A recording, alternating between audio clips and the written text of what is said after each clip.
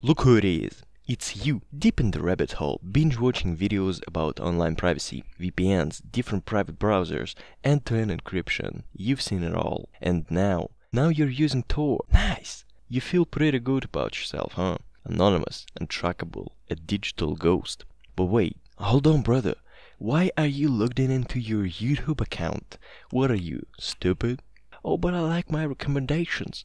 Yeah, well, enjoy those curated videos while Google pieces together your whole digital footprint. You went through all that effort. And for what? So now you can feel private while still handing them the keys? Come on, this isn't convenience. This is sloppy. But you know what? It's not you. It's them. The YouTubers, the blogs, the endless advice that just tells you what to do. Use a VPN, use Tor, stop using Google. But never why.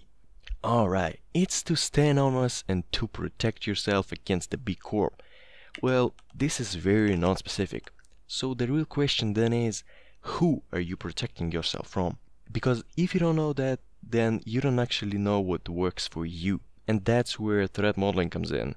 But here's the thing, privacy isn't just about picking the right tool. It's about making sure that when one part of your life is exposed, the rest doesn't crumble with it.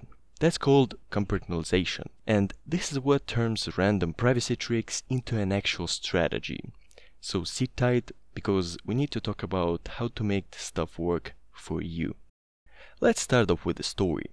Meet Alex. Alex dove headfirst into the world of online privacy, Tor, VPNs, all that good stuff. But here's a twist. While Alex was busy locking down one part of his digital life, he left the rest wide open. He used the same email for work, gaming and social media. When a minor data breach happened, it snowballed into a full-blown disaster, compromising everything from his freelance income to his personal contacts. What if Alex had taken the time to map out his own threat model? What if he split his digital life into separate compartments, so that one breach wouldn't take everything down? Well, that's what we're here to explore. So, what exactly is threat modeling?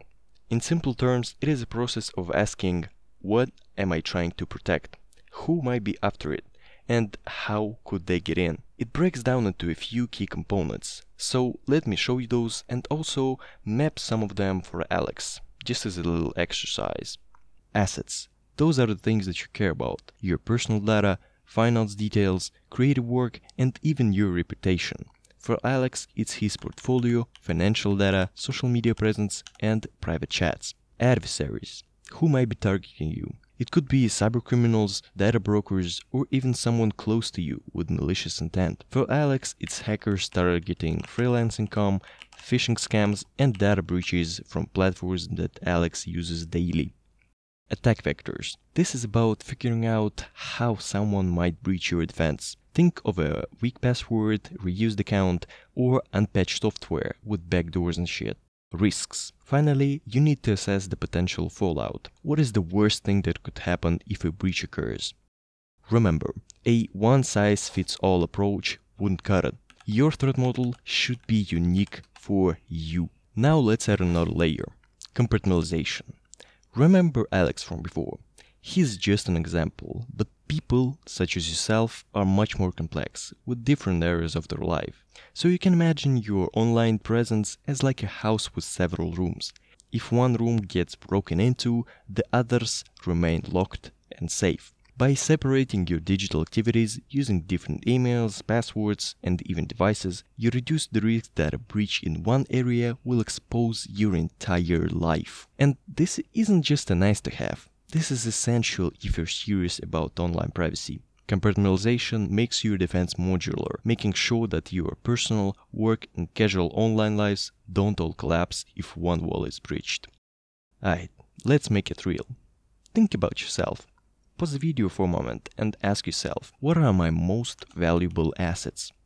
Who or what might be targeting me? How might the attacker try to get in? Write down a few notes, or even grab a piece of paper and draw a diagram to sketch out your thoughts. For example, here's what helped me to understand this better. I opened a Obsidian canvas and separated all of my activities and assets into different groups. Private for the things like doing research or reading news, and non-private for the things that I need an account for, work and social media. And then I think, Some of those things are my work, some are personal, so I separate those into more different groups. Now I can clearly see all of my activities. Yeah, this isn't the best method, but I think this is a good starting point, so you can see which assets require which privacy measures. And of course there is a number of general good practices, like using a strong password, but you know what? The best part is that you probably already know how to protect yourself. You have a password manager, you use a good browser, but now you understand your assets, the potential threats, and the attack paths. You're no longer blindly following generic advice. You're building a strategy that is uniquely yours. And also keep in mind that this isn't a one and done deal. Threats evolve, and so should your model. So revise and renew your plan regularly as your digital life changes. Okay, we got that out of the way. Now let me quickly show you how to compartmentalize different areas of your life.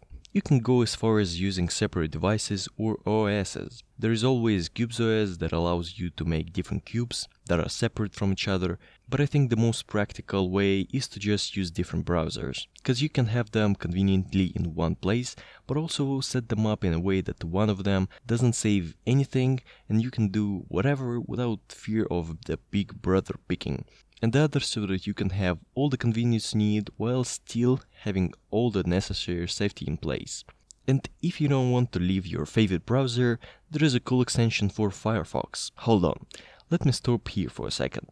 Firefox recently been in the news because they changed their TOS to not give you ownership of your data. Even though they have taken this back a little, this is still a good lesson on why you shouldn't be blindly following, obsessing over any brand or app. Because they don't give a shit. They will sell you out any moment. So now it is a good time to look into the alternatives. Firefox forks are still relevant, LibreWolf is a great option, I heard a few good things about Zen, and there is also Brave. So yeah, use open source, don't be over loyal to brands because they don't give a shit.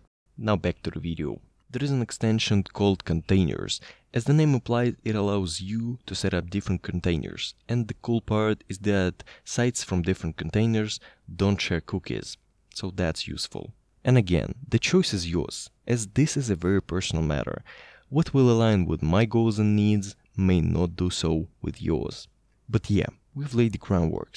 We've talked about the basics of threat modeling, the critical role of compartmentalization, and even walked through the example with Alex. Now it's time to put it all in practice.